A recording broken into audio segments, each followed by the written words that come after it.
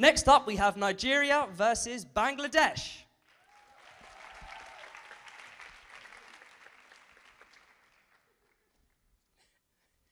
Hi everyone. My Beauty with a Purpose project is about providing free medical health care to those who can't afford it. So there are over 1 billion people in the world today who don't have access to medical health.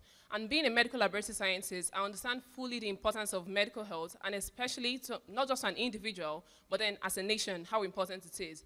In my country, we've had insurgency attacks, and this has cost people their homes, their families, their farms, their source of livelihood.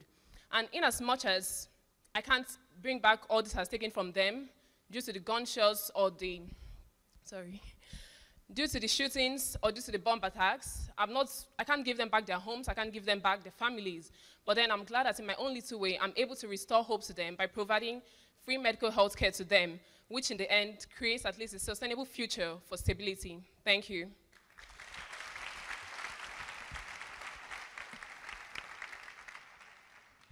Assalamu alaikum everyone. I'm Jannatul Firdausi, proud representative of Bangladesh. From my childhood, I had a desire to do something for the children who are suffering from autism. I'm just 18 years old, so I did not get the opportunity to do that. After becoming Miss World Bangladesh, I have started visiting the schools of the special children, and because if I want to do something for them, first of all, I have to understand them. And what I understood, that is, they're really very, very special. And I just could not stop my tears when I was looking at their face. I was thinking they are the most valuable things to their parents. And their parents are always very tensed about the chancier future of their children. And I have seen very talented autism children. So I would like to build a foundation for them which will provide them scholarships, and after finishing their study, we will give them job, because I want to prove them they're special. They're not our burden, and they're special children. I'm a normal child, and if I can have a smile of success in my face, why they can't have?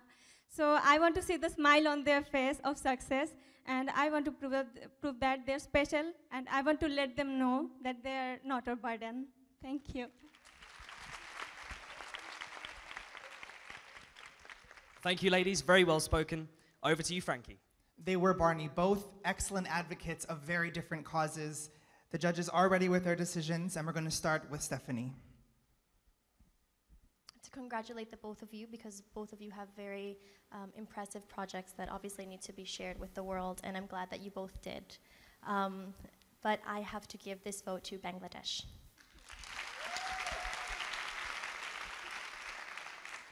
I think we all agree that this is a very tough decision, because I've been going back and forth, but I'd also vote for Miss Bangladesh.